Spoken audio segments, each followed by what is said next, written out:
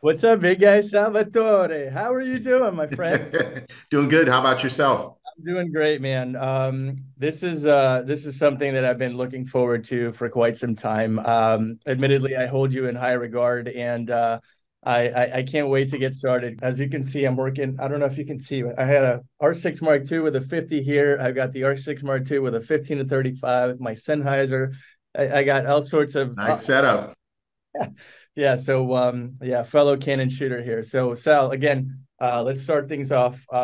It means the world to me that you would take a little bit Thank of you. time from your busy schedule, I'm sure, with Alyssa and all that jazz that you got going on. On behalf of the entire photography community, this is focused a set of interviews that I'm putting together essentially as part of a request from my YouTube channel. I asked him if I would be a great idea to showcase some of the best photographers in the world, some of which are obviously my favorite. And it was a resounding yes. And so you were one of the Awesome. few names that came to mind because of the fact that again I hold your craft in high regard and things of that nature. So Thank on you, brother. community man, we're so pumped that you're here.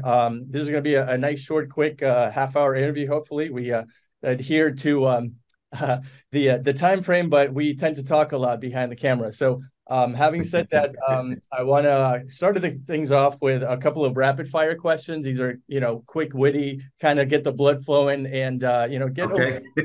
know you a little bit better on a more personal side, right? Because we know what you do behind the camera, so we want to know who Sal Cincotta really is. You ready for me? I'm ready. All right, buddy. Here we go. What do you love the most about golf?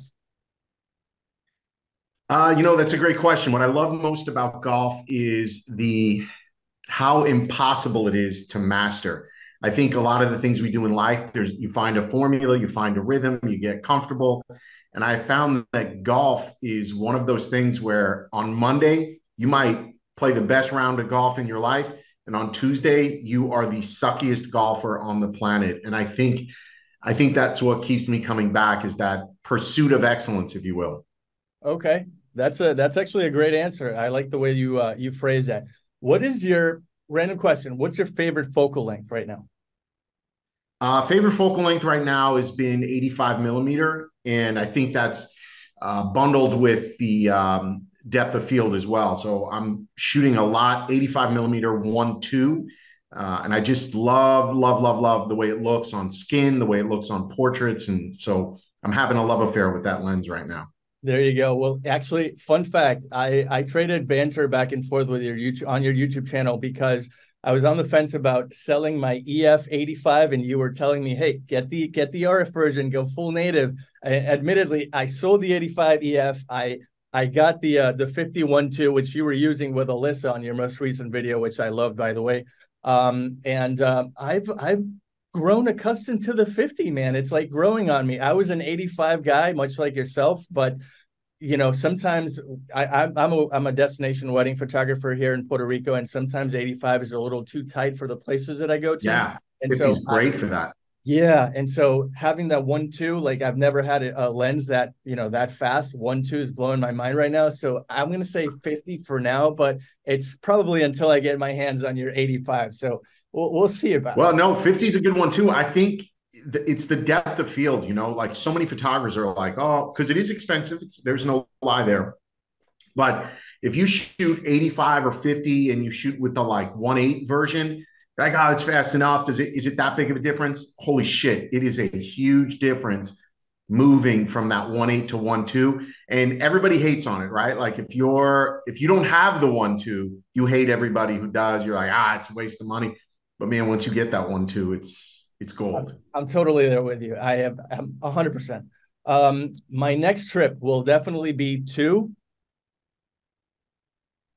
Oh, me. Sorry. My next trip I thought you were about to tell me where you're going. I'm like, it's gonna be great. No, No, no, my next trip will definitely be to Europe. I'm going over to Italy.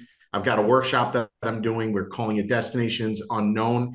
We had to let everybody know where we're going, but originally you were just paying for the workshop and you didn't know where you were going. We were taking care of all the airfare, hotel, okay. but some of our people they couldn't deal with not knowing. But we're doing New York, uh, we're doing Paris, London, and ending up in Rome, Italy. So that's just going to be this incredible, like, whirlwind 2 week workshop that I'm taking people on. But I can never get to Italy enough. That's obviously my favorite place in the world. Yes, yes, Italia. Off So the hands. yeah, so go ahead and I'll plug in the information right now. Where do we sign up for this? Shameless plug. Oh, Go I ahead. wish I was plugging it. It's sold out, so Oh, I can't really? even Okay, take well, people good with for me. you. Good for you. Yeah, That's awesome. if All I right. wanted to So, come, I couldn't take it. all right, let's jump ship for a second. The one thing I love the most about Alyssa is Her her wherewithal, I'd have to say. She is an equal in every way, shape, or form. And I know a lot of people feel like their partner is equal, but I don't know. I don't think it's true. Like, she runs step for step with me. I can trust her with absolutely anything. And I mean, you were working with her. In many cases, I think she's the real boss. I'm just here for the ride. okay. So Alyssa apparently wears her pants. Okay, sounds good. Sal, level with me. What do you enjoy the most about photography? Um, it's probably I would say early on, I would in my career, I would have said the creation process is the most favorite part. And I think that's probably why everybody gets involved in photography. But I've been doing this 15 going on 16 years now. And I think today, what I love most, the creation, I think, is a given. What I love most today, though, is the collaboration, the collaborative nature of the work I've been doing lately. Like, it's been really fun growing my YouTube channel. Arguably, we were late to it. I had way too many other things going on to be a quote unquote content creator. But we're having a great time with it now.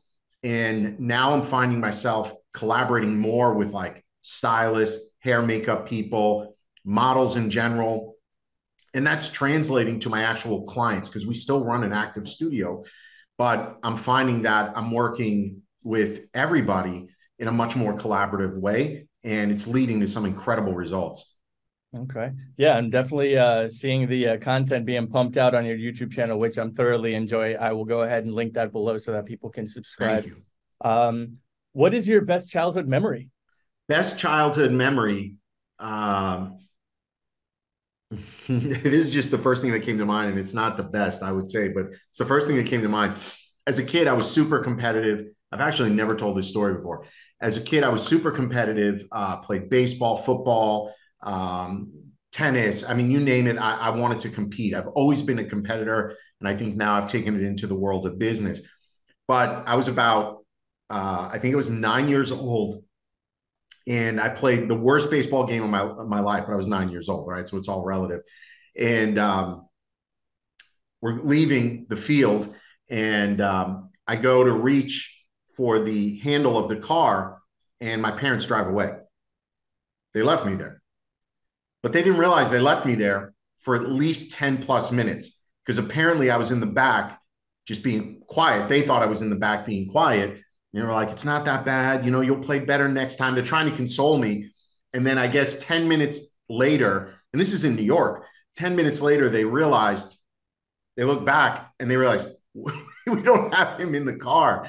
And they had to circle back and get me. But, here I am, 9 years old, just standing on the street, licking my wound, so to speak, and just waiting for my parents to come. There was no cell phones back then. And, it was just a different time. Yeah, But that's when you ask me that question, like I said, it's not my best childhood memory, but it's the first thing that it's the came to most mind. memorable. Yeah, these things take a place in your mind and your heart. I get it. Thank you for sharing that. Me, I'm sure that it's not the first time that's ever happened to a parent. I don't have kids, but I'm sure it's happened before. So Sal, you and I are both Canon shooters. I think we have been for a while now.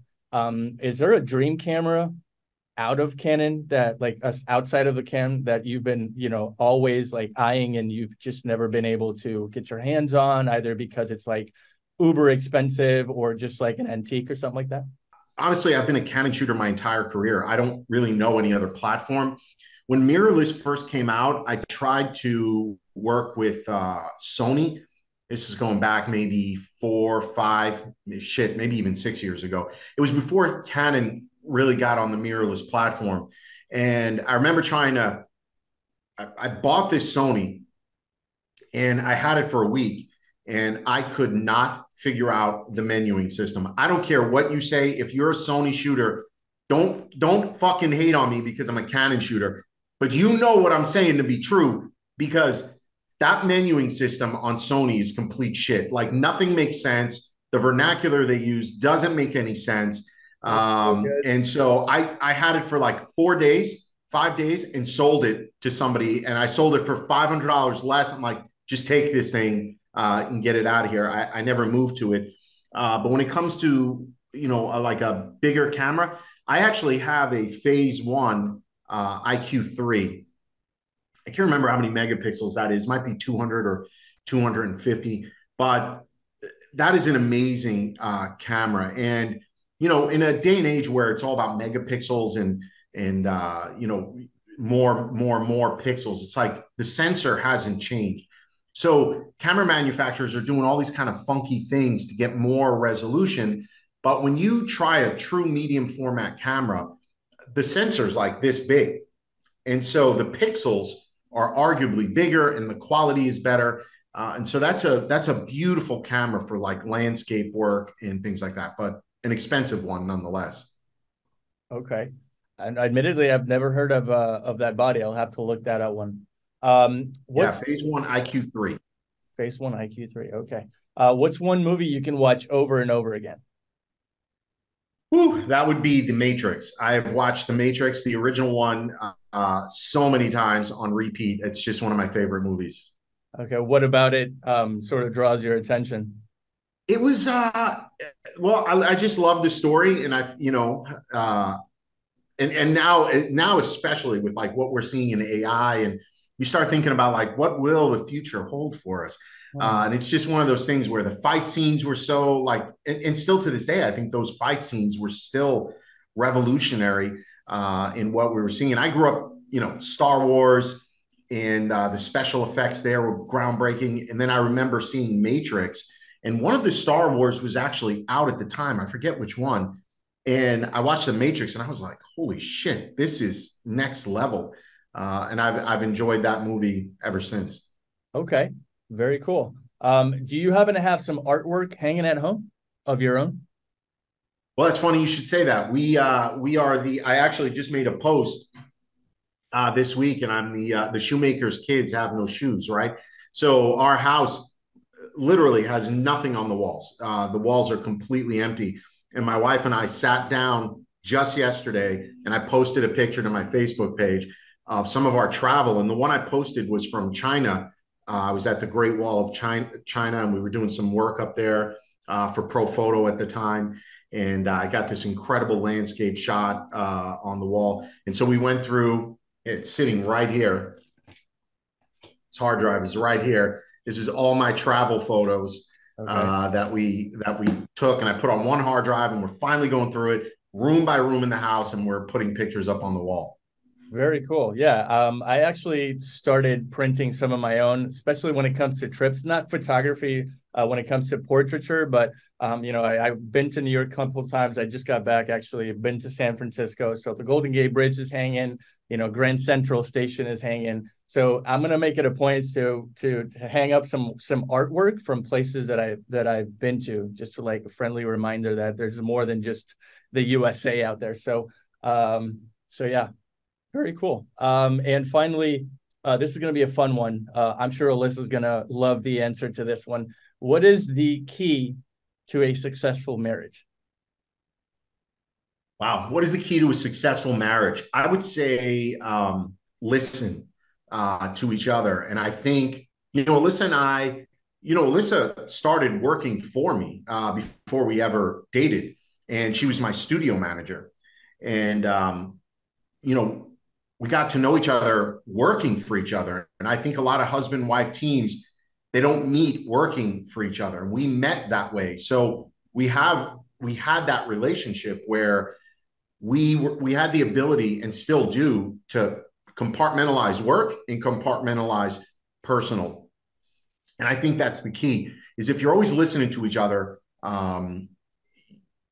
ego gets taken out of the way. I think, if I do something where I snap at her or something, she'll tell me and I'll apologize. Right. It's never this like, well, you did. it never works that way, man. Now you're just deflecting. And so I think one of the things that have helped us is to, we're friends first and foremost, but we definitely listen to each other. And I think that's helped us, continue to work together. I wholeheartedly agree. I think that finger pointing gets people nowhere fast. And you said it yourself, man, deflecting. And sometimes it's just about shutting your mouth and opening your ears and keeping the ball rolling. So I love that answer.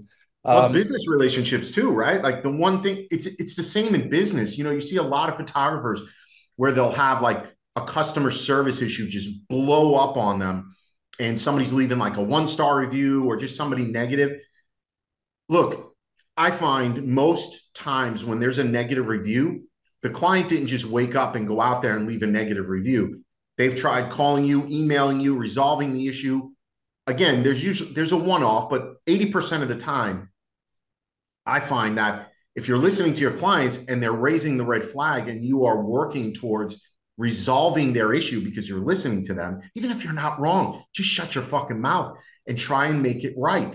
And I have found over the years that when I do that, my bad reviews are minimal from clients because it never gets to that point. It never escalates there.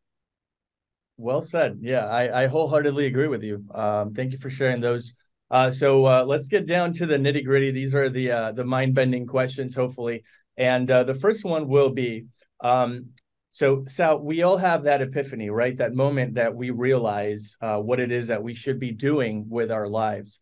Tell us about your aha moment in photography and what prompted you to follow this journey. Wow. So I started photography when I was about 16, 17 years old. Photographed my first wedding at 17. My aunt had a darkroom in the basement. My girlfriend at the time, her dad owned a catering facility. So he was handing her weddings to photograph. She was a photography major. She was a freshman in college. And I got the bug. I mean, that's where I got the bug. And it's funny because I hated weddings. So we're going back into like the early, mid 1980s, right? Something like that, 86, 87. So I'm 17 years old. Wedding photography just sucks. It's very, very posed, very traditional. We're dealing with film. So like you've got, not like today where you can shoot with your white balance on auto. Like that shit just didn't exist back then. And that's not a badge of honor. It's why I hated it. But and being an immigrant family, my family, I'm the first to graduate college. So they were like, no, you're not going to be an artist. You're going to college. You're going to be a lawyer. And that ended up being the path I was going down. All the while, though, I'm doing photography on the side. I'm so passionate about landscape photography, architecture. I love it. And in fact, you see the architecture inspiration in all my work. Because that's what I fell in love with. And then one day I figured out, well, shit, I can actually take this picture of a bride, put her in this giant frame, bride and groom, and now they'll pay money for it. And so I was in corporate America. I was working for Microsoft for 10 plus years. And one day I was just like, I don't love this. I don't want to make money for somebody else. I want to do what I love, even if I make less money. Hindsight, that hasn't been the case. But, at the time, I quit my job. I quit everything I knew to chase this crazy dream of being a professional photographer. There you go. And Bob's your uncle, as they say. Yeah. So I have a similar story. I'll make mine short. So I was working for Homeland Security almost 6 years, specifically when it comes to FEMA, like disaster management. And I was rolling with the punches. Like literally, I was fielding calls from people who lost their homes, had their car flooded, lost people to COVID and stuff like that. And I said, you know what, I can't take this anymore. And so as soon as, flooding in Kentucky happened, I put in my 2 weeks and said, you know what, I do not like myself when I'm in front of your computers. I like myself when I'm behind a camera. And so Right. that's how I got my start into full-time wedding photography only back in like August. So I've been doing photography 6+ years, but something about wedding photography actually, pressed my buttons. And that's when I started following you around and Vanessa Joy around and all these, That's awesome. big timers. So that's how I got my start. So again, going back to your YouTube channel, Sal, it's safe to say that you're a fan of flash photography. What is it about it that blows your mind, and what's the best tip that you have for somebody looking into a flash? Um, I feel like Flash is a very versatile tool. It's light, and look, I'm sitting in here and I've got natural light coming in through my window. And don't get me wrong, natural light's easy, but it's not malleable, if that makes sense. Now, yeah, we can use scrims and reflectors, but overall, it's not malleable. You're kind of dealing with what's there, right? Because tell me how you're gonna work with natural light at 9 o'clock at night. Well, you're fucking not, right? And that's why I like Flash, is because it gives me the ability to do whatever I want whenever I want. Now, that being said, you have to, acclimate to the situation. What does the situation call for? What kind of room are we in? And again, it's just like golf, right? It's a puzzle for me. And so I love when I'm creating and I want to add some color, right? I just recently did a video of one light using Kelvin to cool off your shadows. And so that's a cool thing to figure out, where you can set your Kelvin balance on your camera to 3200, 2800. Well, all the natural light is going to turn blue, so your viewers watching, try it. Grab your camera, turn Kelvin to 2800, if you even know where Kelvin is, right? You got to learn how to use your gear, and take a picture. Everything's going to be blue. Then you're using a gelled strobe to create warm skin tones. That process I'm obsessed with, right? Because you're always tinkering, you're always creating. It's like being a chef. I also love cooking. And so these things all have the same common thread. There's artistry in all of it, and that's what I love. And if you're not into flash photography, or you're overwhelmed by it, my advice would be to that person, just get started. Yeah. Get a flash. And I used to do, when I was teaching people and teaching myself, that's where this comes from. I would grab a can of like Coke or Pepsi, and I would put it on my kitchen counter. And I would start experimenting with like the direction of light. I would experiment with, right, how high, how low, how, you're not going to get Rembrandt or any of that stuff. There's no nose, but I'm learning how to balance my flash with ambient light, different color temperatures. So that's where you want to practice. I find a lot of photographers, and sorry for the long-winded answers, go out there, they try flash once, right? They'll put it up, they'll take a shot, their screen is overexposed, everything's white or everything's black, and they're just like, fuck. And then they put the flash back in the bag because they're panicking. You gotta give it some time, you gotta work with it, you gotta build confidence with it, just like anything else. And then eventually, for those of us who do use a lot of flash in our work, it'll become a muscle memory, and you won't panic the next time you have to do it. Yeah, yeah. Admittedly, I'm not necessarily a newbie, but sometimes like when I have to deal with a wedding planner and I don't have a lot of time for bride and groom photos, sometimes it'll give me like 15 minutes just to do something, anything literally. And so I have to have my assistants just like, hey, go set up. I'll be there in a second, yada, yada, yada. And sometimes even to this day, I still fumble around my settings because I want to underexpose the background so that I can, nicely, get that bride and groom nice and beautiful. So sometimes still to this day, I'm like, oh crap, crank, Yeah. lower this. It's a mess. But, once you get it, you definitely get it. And you are the master. Seriously, you are the master about that. So Sal, what emotions overcame you when you found out Canon made you an Explorer of Light? Tell us about that moment and what it means to you. Yeah, the Explorer of Light program from Canon is basically their Hall of Fame, in my opinion. And I'd been working my entire career as a Canon shooter, and I think, I wasn't working towards becoming an Explorer of Light, but man, it was in the back of my head all the time. I'm like, what's my legacy going to be? What am I going to leave, to this industry, to the next crop of photographers? And that's kind of a little bit of a segue. That's why I'm doing YouTube. That's why I did things like Creative Live. That's why I have a conference called Shutterfest, because I love our craft and I want to leave my mark on this industry. And so that 10 years from now, we're still doing something, even if it's not me, but that we're still carrying the torch for the next generation of photographers. But, when I got the call, oddly enough, the way I found out was face to face with Canon. I'd been doing some work, teaching some like in their labs in California. I had done a few photo walks for them. And I get an email, which led to a phone call, but they said, hey, when are you going to be in New York again? I'm like, oh, I said, I'm coming back from, I believe I was coming back from overseas, honestly. I said, and I think we're going to be in New York for a couple of days. Like, great. We'd love to have you come out to, home base, which is out in Long Island. And I'm like, yeah, okay, no problem. Really didn't think anything of it. And I think in the back of my head, I was like, could this be it? But I didn't want to get my hopes up. I didn't want to, get overly excited.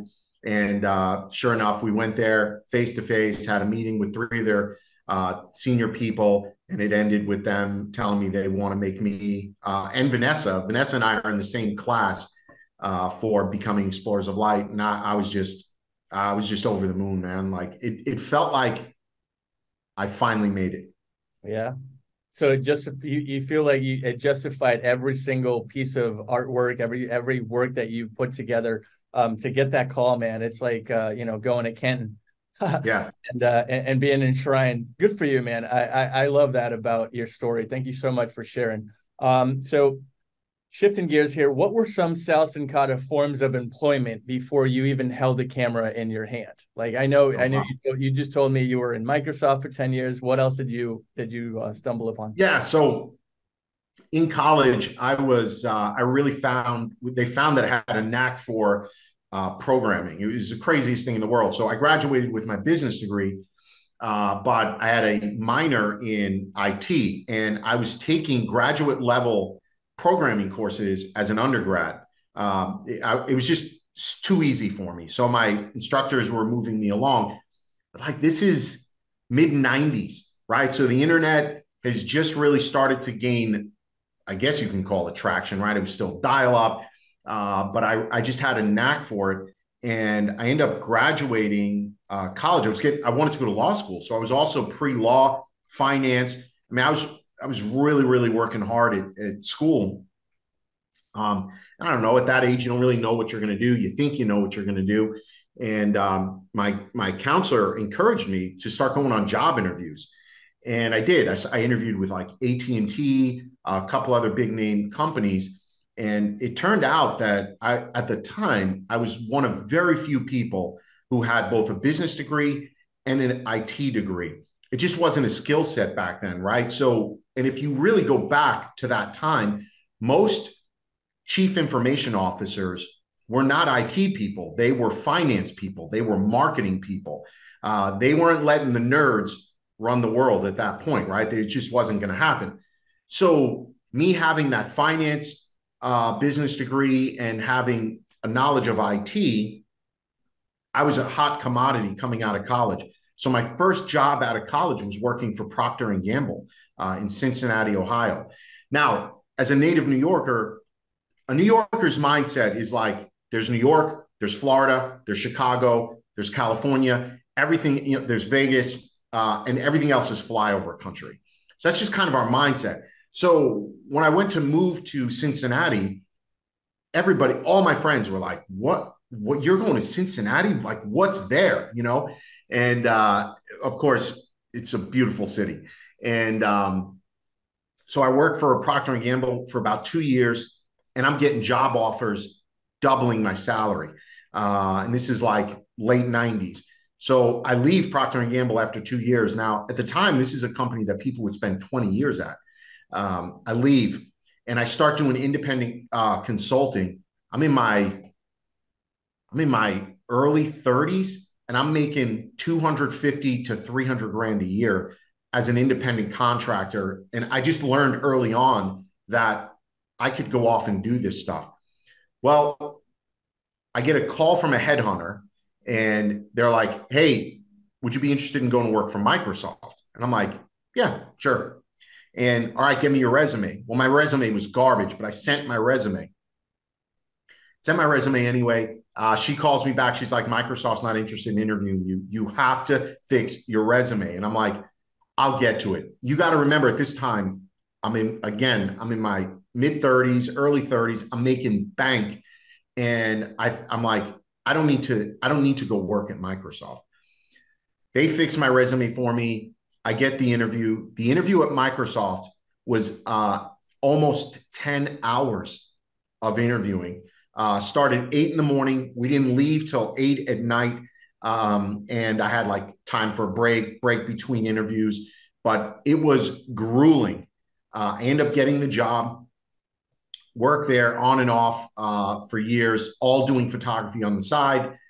And that's my corporate pedigree there. So not bad. Two major Fortune companies in Procter & Gamble and Microsoft. But that's, if you think about photography, whether you think I'm a good photographer or not, one thing I think is undeniable is what we've been able to accomplish in an industry where we have $1 million studio that was growing during the middle of the 2008 recession. We did that because of business acumen, not necessarily because of photography acumen. Got it. Yeah, that's actually, you're getting slightly ahead of me of perhaps the answer to a possible question that I will be asking you about business and how they're both inevitably intertwined. But thank you for sharing that with me. I actually was an account executive with Toshiba back then, so I too was in the suit and tie corporate world for a while. Didn't last long. I just didn't catch the vibe. It just wasn't me, honestly. Yeah. And much like you, I enjoy not reporting to anybody, not being micromanaged. And that's also a reason why I left, corporate America to pursue our, consonant dream. So I appreciate you sharing that. So you touched base on this. You're an IT guy. Artificial intelligence is all the rage right now. I ran across a video of yours fumbling around with some actually, I should say, earlier this week, I asked Taylor Jackson, who was with me a couple of days ago, where he stood on AI. You recently made a video on it, and my question specifically to you, Sal, is how much artificial intelligence do you foresee implementing into your particular workflow? Well, we're using AI not for imagery. We're using it for all the other tools. I think the tools out there like ChatGPT, you can integrate that into like Google now for Gmail, and you can have automated responses going out. Now, you have to be careful how you're using it. That we could save that for a future discussion. But we are absolutely embracing AI for social media, content creation, script writing, script ideas. It's undeniable. It's not going away. So I think anyone who wants to sit there and put their head in the sand and say, it's not going to be a thing, I'm not embracing it, I'm never going to do it. Those to me are the same people who are like, digital photography is a fad. Okay, we see how that worked out.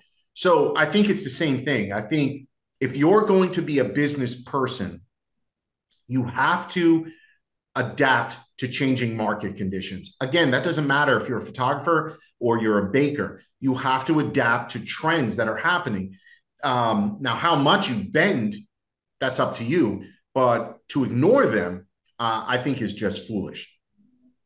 Okay. I was expecting an answer along the lines of like culling and photo editing, but I can see just how strong your business side of photography is, and this is great because this is the goal ultimately when putting together these interviews, so that I can pick various brains and see how we all interact and engage with our craft. Yeah. Well, no, it's funny you say that. I mean, of course, there's AI tools out there like, oh man, I'm just drawing a blank, like Evoto AI. And I mean, there's a host of tools coming to market, but it's really that part of AI in our business editing is not all that new. I mean, Photoshop has been and Lightroom have been embracing some level of AI, and not even them, like Skylum.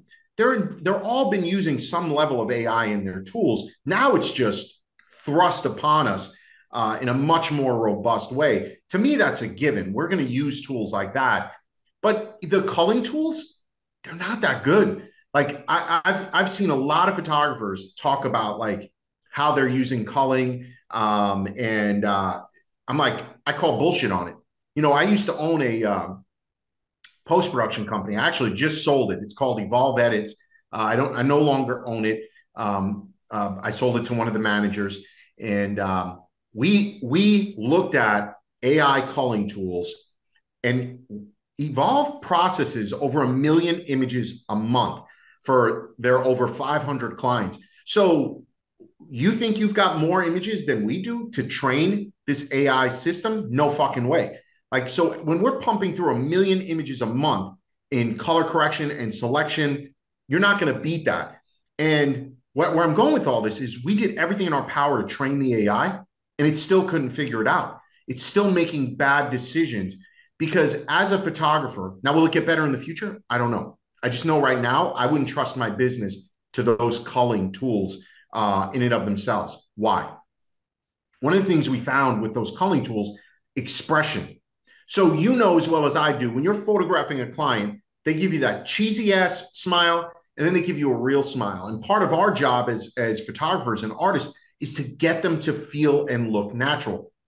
Fucking AI doesn't know what that is. They don't know that that image with the bride's eyes closed was something you were going for, all along those lines, right? Well, what that forces you to do is to run it through AI and then double check all the work. Well, fuck. Have you really saved any time at that point? I would say probably not. And that's where we came out with. Now, in the future, I don't know how that, I can only imagine it'll get better as a tool.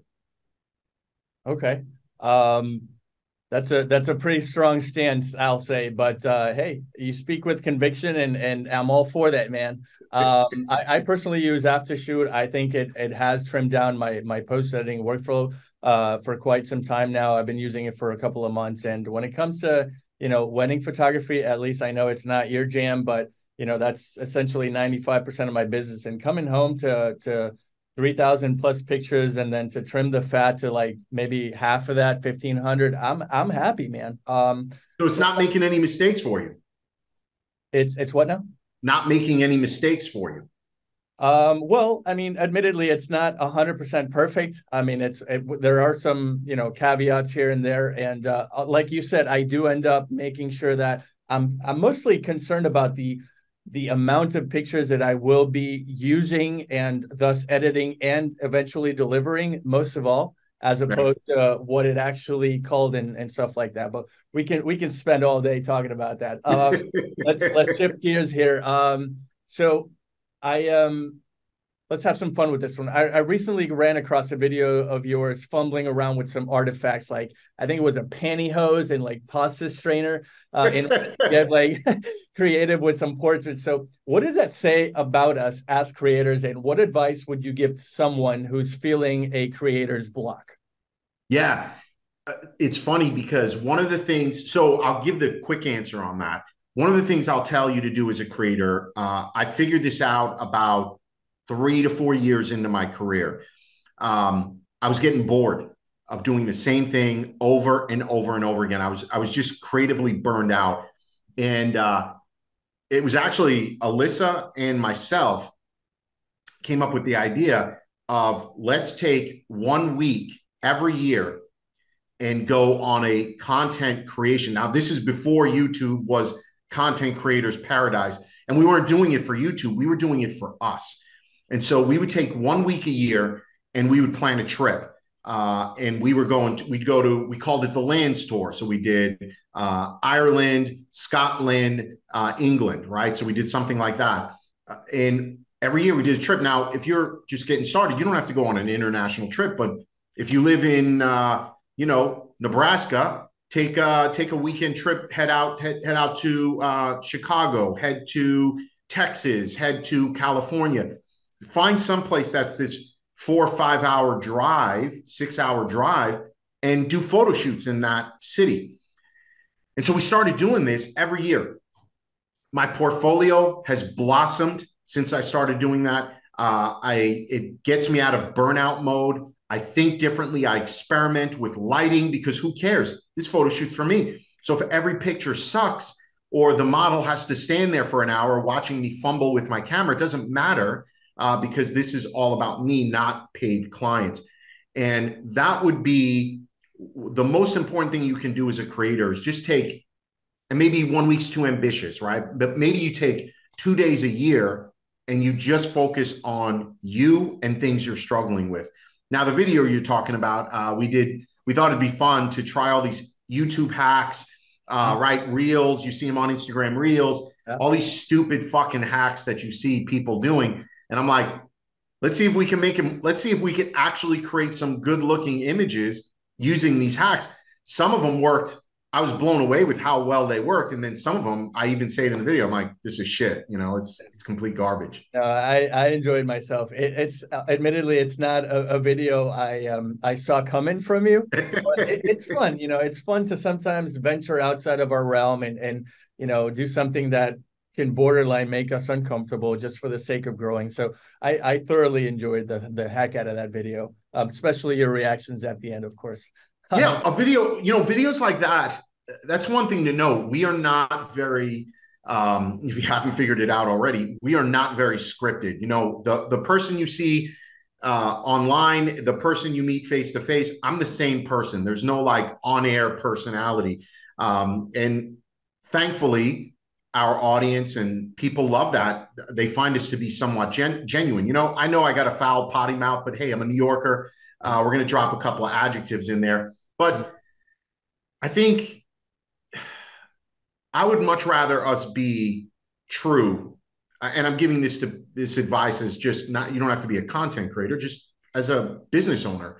Be you, whoever you are, be you. Because I find that if I'm trying to be one person to you and one way to like YouTube and another way to somebody who's face to face with me and another way to my family, that's way too much work. I can barely keep track of where I'm going to be tomorrow, let alone who I'm supposed to be.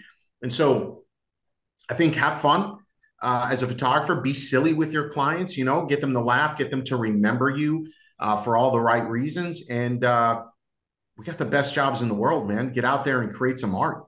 Yeah, yeah, I wholeheartedly agree. You're about as genuine as it gets, at least on on social media and things of that nature. So I appreciate better or for worse. Yes, It sir. doesn't matter. It's who I am. Yes, sir. So you touched base on this in your answer. Sal, we live in a digital world, and with that comes the need to create short form content, right?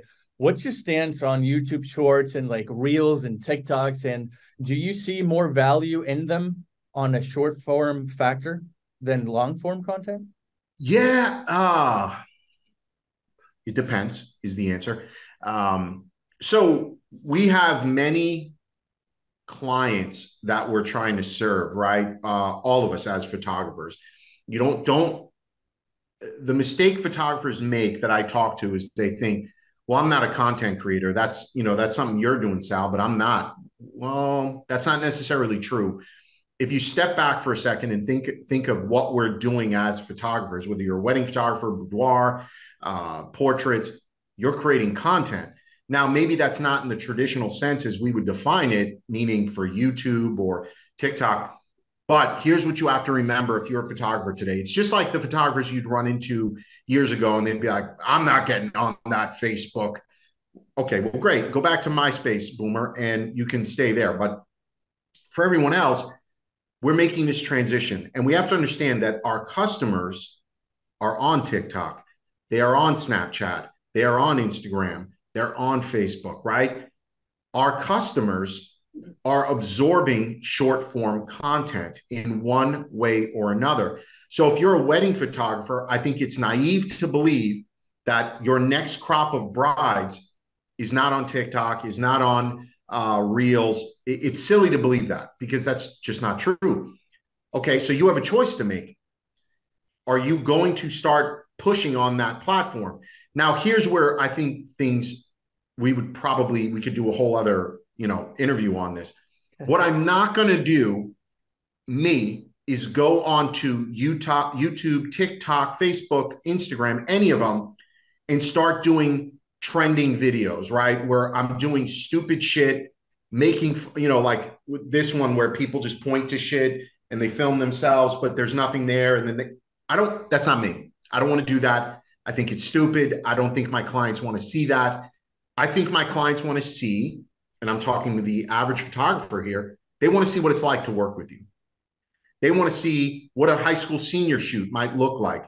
Are you having fun? Are you being silly? They want to see what a wedding looks like. They want to see, some things I think every photographer can embrace is a behind the scenes photo, right, of me taking a picture but I got like a dumpster here on my left-hand side. There's like traffic in the background. And all of a sudden, right? So what it looks like or how it started, and then the final image and what it finally looks like even as a photographer, if you just do something like that, you're a content creator.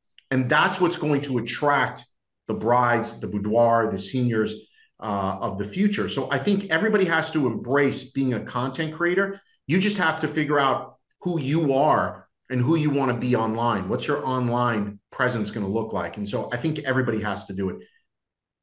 I don't even know if I answered your question. No, I think you did actually. I was just about to say that that answer is sort of like a representation of an online business card. Like Yes. from what you just said and your YouTube channel, it sounds like you have a perpetual and consistent business card presentation so that people can, like in your own words, know what it's like to work with you and know what it would eventually be, the outcome and the result of your hard work if you were to join forces. So absolutely, you answered my question. Yeah. And I want to drive this point home. Like, okay, maybe I did a video with, how to create beauty portraits with like continuous light, something like that. It's a month or so ago. I did that. I had clients come in 3 weeks later, high school senior clients come in, and the first thing they said was, "We saw that video you did a couple of weeks ago. We want to do something like that." Okay, so there's my point. My current client base, even though I'm producing content, training content for other photographers, my current actual paying clients are seeing that content, and it's working full circle because from their perspective, they're going, "Hey, he's still relevant. Hey, that's a cool thing he just did. I want him to do that of me." And then I'm servicing professional photographers as well. That's why I think everybody at a certain level is and should be a content creator. You're right. Absolutely. I wholeheartedly agree with everything that you said. We're on the same page. I do have that business background that we share, so I am completely simpatico with you. Now, that was a perfect segue to my next question. As a portrait photographer, and a great one, I might add, what's the key to getting the best shot out of people? Does it even have anything to do with photography itself, do you think? That's a good question. I always find that when I'm working with people, the first 15 minutes is throwaway for portrait photography because the average person gets in front of the camera, they feel awkward. It's not something everybody does is get in front of the camera every day. So most clients don't feel comfortable. So usually if it's a high school senior, because we photograph them in multiple outfits, the first outfit to me is always throwaway. Obviously on a wedding day, there is no throwaway. So the first few minutes with somebody, I'm shooting, but it's just getting them a little bit comfortable. And the trick for me is and this is not easy for everybody because if you're a photojournalist, you tend to just want to go into the corner somewhere, right? And just hang out. That is not the way I work at all, as you could imagine. I'm in the room and I'm goofing around with people. We find, me and Alyssa both, that as soon as my camera comes up, everybody starts acting differently. This is where having a second shooter who knows how you work is priceless to getting those images. You can't get I'm not a photojournalistic photographer, but if you go through some of my portfolio, you'll see work that looks photojournalistic. And that's just the rhythm that me and Alyssa have from working together. She knows that when we arrive in the bride's, ready room, I'm going to start goofing around with the bridesmaids. I'm going to start cracking jokes. I'm going to start, picking on some of them, and they'll start picking on me, and all the girls will start laughing. Alyssa's shooting that the whole time. She's documenting it. And now when we get post-wedding, we've got all these like candid looking photos, and they're like, "I didn't even know you took those." Exactly. Because we're just being human. We're not being photographers. The camera is just a tool. And if you hide behind that camera, it's very difficult for people to engage with you over that tool, right? So I think the best piece of advice I can give you is, even if you're quirky, be quirky. Have fun with your client. The pictures will come. They're secondary. Yeah, I agree. I love a cook candid over posing any day of the week. Don't get me wrong. You and I can probably pose people from here to kingdom come, but I think it's the authenticity of the moment. And if you can, I always say there's a difference between giving a prompt and posing. Like prompt, Yes. we're trying to look for a reaction as opposed to posing actually, and just like stay still for me, hold, one, Right. two, shoot. Which, by the way, I've acquired from you. I go one, two, just like you. So you are literally an influencer. So let's have some fun with this one really quick. I think you touched base on it from the rapid fire, but what, in your professional opinion, is the absolute best lens for portraiture, and what do you tell a photographer looking to invest in decent glass?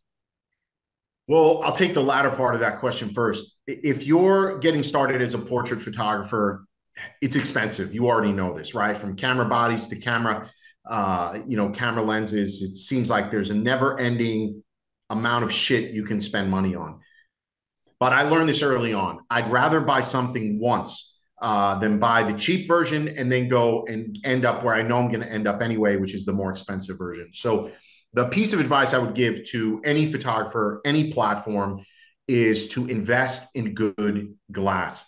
Over time, the camera bodies are going to have more and more megapixels. You can upgrade the body, but there's no reason for you to upgrade the glass. And prior to switching to mirrorless, some of my Canon EF lenses, which are part of their DSLR platform, I'd had for 7 to 10 years. There was no need to upgrade them. And that's what you have to understand. So save your money and invest in good glass. You'll get sharper images. It'll last longer. Your work will look better. And then over time, you can add to it. So that's the piece of advice I'd give you. Invest in the glass. That's the most important piece. My favorite lens for portraits is the 85 millimeter. There's the way it makes a face look, because you start going wider than 85 millimeters, 70 might be okay. But if you go wider, feature starts skewing, right? Nose looks big, face gets bigger. It just has a different look to it. And so that 85 millimeter is just good compression, crisp, and it's an all-around incredible lens. Okay, so you had me at 85. I guess I have to put it on the wish I'll list. put it on the list, man. Yeah, yeah. I actually, you know what? Vanessa just uploaded her new 135, which I'm also on the fence about. Oh, But that's beautiful lens. I think it's more useful for weddings an 85 than a 135. Although I can give a 135 to my second shooter and have them snipe away. We can do that all day probably. But yeah, I agree with the 85. So Sal, let's start winding down a little bit here. But I want to plug this in because I enjoyed it. I think I watched every single episode. It wasn't too long ago that you had a sort of like a reality show on your YouTube. Yeah, the creator series. Yeah, creator series. How did that idea come about, and what was the motivating factor to put together something like that? It's back to the story I told you early on. I am hyper competitive at whatever we're doing. Like I'm not saying I always win, but my mindset is I want to compete. I want to challenge myself. I want to be better. And there was nothing really like it in our industry. Maybe 7, 8 years ago, Adorama did something similar, but it didn't feel right the way they ran it. It felt very, very hokey, very cheesy. I'm not going to bash them. It was a long time ago, but that kind of inspired us, right? And so we saw that, and I'm like, okay, how do we put our spin on a competition of sorts, and how do we challenge photographers and get them uncomfortable? Because I think that's the key to understand, is that it's easy to do things when everything's going according to plan. But can you rise to the challenge and step up when all shit is going sideways on you? And the sideways in many of those segments was, one, you've got me standing right over your shoulder. I mean, those guys performed. You're only seeing snippets of it, but I was there with them. The clock is ticking. I'm standing over their shoulder. Of course, they're struggling with lights and things like that. I mean, that's just natural. And I loved every minute of it. We're trying to get off season 2 this year. We're working on trying to get some sponsors for it because it's not inexpensive. Let's put it that way. Right. But I loved it, and it seemed like everybody who watched it really enjoyed it. Because you sit back and you're like, well, I would have done this, I would have done that. Hey, in 10 minutes, who knows what you would have done, right? And I think that's kind of the point. And I think that's why so many photographers enjoyed it, because those videos are getting like 200,000-300,000 views So, and we're in a niche industry. It's not like photography is this huge industry. And so it was really good to see and be part of. Okay. Yeah, no, I enjoyed myself. I love the challenges within the actual episodes, and they were tough, man. You were bringing out the best in these people, and I'm happy it all worked out for you. It was innovative, and I think it should be, mainstream, and good luck to season two. So really quickly, Sal, your name carries a little bit of weight, but I'm sure that you've got your own photographers that you look up to. Who are they and why? It's funny. I don't look up to any photographers. I stopped paying attention to what other photographers were doing probably 10 plus years ago, not in a I'm better than them way. I just found it to be distracting. Instead, where I look to for inspiration and motivation is Hollywood. That's really where I spend a lot of my time looking for inspiration, whether it's the way a director has lit the scene, has shot the scene, angles they choose. It's not uncommon to see me and Alyssa watching a movie. If you were hearing us, I'd be like, that's an incredible scene. Like, because I'm just looking at how the director of photography is just setting things up. So there's really no one in particular that I look to. It's just mostly I'm a fan of Hollywood and great cinematography. I just love it. And that's what we try to use for most of our inspiration.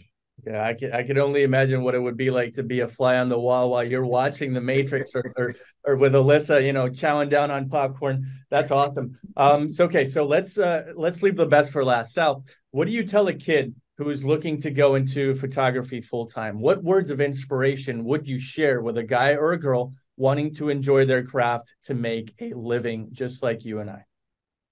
I would say ignore the haters that will be there. Photography is an interesting craft. I think it's like every other one, but as you start doing better and better, the noise starts getting louder and louder around you. You can't do it that way. That's not how we do it. And I think you see a lot of this in our industry is like local groups. I have found over the years are the worst critics because they feel like, well, if I can't do it, why should you be able to do it? And I think if you want to be successful in photography, you have to learn to drown out that noise and really focus on building your business and building customers. Because at the end of the day, I got news for you. I'm based out of St. Louis, the St. Louis metro area, and those people chirp so much. And don't get me wrong, we've got photographers that we've helped over the years, and they love us and they support us. And then we've got all those kind of people chirping in the background. At the end of the day, those people chirping are meaningless, right? Not to me, but to you, no matter what market you're in, they're meaningless. Are they putting money in your pocket? Are they customers? Are they hiring you? So what they say, what they think is irrelevant. And a lot of photographers, because they're artists and they don't have confidence yet, they could be distracted by that noise. And I think you got to learn to ignore that and just charge forward, make your clients happy, do what you love doing. And ultimately, if you're doing what you love and you're making your clients happy, I promise you, you will be successful. There you go. I couldn't have said it any better myself. Great answer, Sal. So that's going to be it for us, man. I Thanks have for having me, man. This was fun. wholeheartedly appreciate your time, and I laughed way harder than I thought I would. It was an absolute pleasure having you. I have looked up to you in many ways in terms Thank of you, brother. how you handle yourself and what content you put out, and generally, your time on in front and behind the camera with Alyssa is always fun to watch as well. So shout out to Alyssa Cincotta for allowing us to finally get together. So before I let you go, man, tell us where we could find you: YouTube, Instagram, all that good stuff. And if you want to plug anything in before you let you go, feel free, man. Floor is yours. Yeah, first thing I'd like to see is our hands-on photography conference. There's nothing else like it out there. It's shutterfest.com. It's in April in St. Louis. You will have the time of your life and build your portfolio at the same time. We've got like over 250, 300 models from around the country that are part of it. To follow me online, my Instagram is Sal Cincotta and YouTube is Sal Cincotta 1. I don't know where the original Sal Cincotta is, but we got to take him out mafia style. But follow me online, guys. All righty. Well, I appreciate you wholeheartedly, Sal. So that's going to be it for me, guys. Thank you so much for tuning in to my interview with the great Sal Cincotta. If you want to watch more of these, go ahead and make sure to hit that like, comment, and subscribe. And if you want me to reach out to any other photographers from around the world, feel free to drop it in the comments, and I will highly consider it for my next video. So on behalf of Sal Cincotta, my name is Francis, destination wedding photographer in Puerto Rico. I will see you guys in the next video.